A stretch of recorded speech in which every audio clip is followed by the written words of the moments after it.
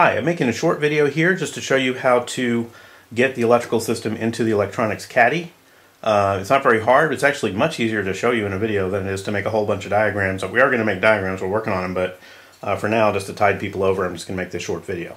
So here's the electronics caddy. It's got two sides to it. The battery side. Battery's going to sit there. Bluetooth module is going to slide in there.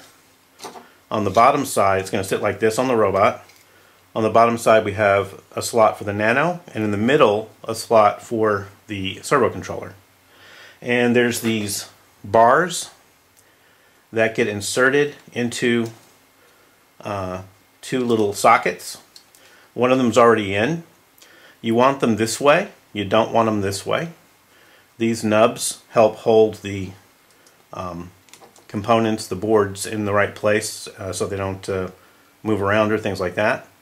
And this one's already inserted, but I'll show you how to do this one. You just take those two little fork prongs on the bottom there and line them up with the hole.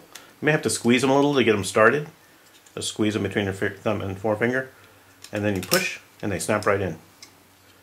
And there's little slots on the sides and little nubs expand so they can't get out.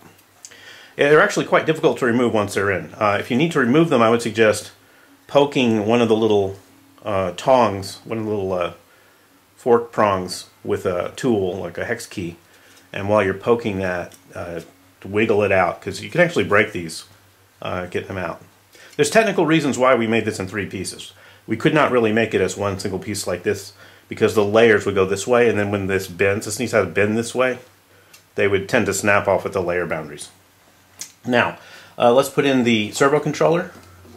And you'll notice that I twisted, before I plugged these two wires in, the wires coming from the nano to the servo controller, I just gave all these wires like 1.5 twists, and that just takes up some of the slack and keeps the wires together. Now to put this, you're going to put this in the middle. The wires are coming out one end, so obviously you can't do that. So you've got to put it, whoops, move these out of the way. You've got to insert it like this. I'm trying to turn it. Normally I would do this more upside down, but I'm trying to turn it so you can see. You insert it like this. Just push it in. And you might have to wiggle the retaining bar a little bit. You might have to wiggle a little bit. But it goes in there, and then those little nubs on the retaining bar kind of keep it in place so it doesn't work its way loose. Next you do the nano. Now the nano, the USB port is going to be going in last. So we're going to go, the non-USB side goes in first, and just tip it up so that these this header, this ICSP header, goes in the big slot here. And again, when you put it in, you may need to wiggle a little bit. I'm making life harder for myself by trying to show everything to the camera. You may need to go in there and pull that out a little bit with your finger, but it goes in eventually. Not too hard. Now you'll notice that in this design you still have access to this USB port without taking the robot apart. So once this is screwed down, that USB port is still going to be visible, and you'll be able to get to it. And if you wanted to do debugging or whatever, or you wanted to reflash a new version of firmware or whatever you want to do. And then the the Bluetooth module. Oops, tangle up in wires here. Get it free of all the wires. It comes in the back here, and it's important you do it this way because you insert it this way and there's a hole there that's going to show you the Bluetooth status light. And sometimes if you don't have a connection, you can look to see, is that light blinking the right way to say you've got a connection, or is it not?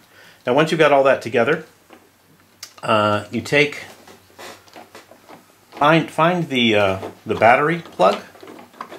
The JST male battery plug, and make sure that that's up so that I've done this a few times where I put this on top and said, oh, the battery plug is buried under there. So the battery plug has to be free. Now if you look at the hole pattern, there's only one way this can go on. It's got to go this way, because there's 1, 2, 3, 4, 5 holes on top, and there's 5 matching holes, and there's like missing holes over here. So there's only one way this can go. So you got to bring the battery plug up right where the on-off switch is. That's a good place to put it.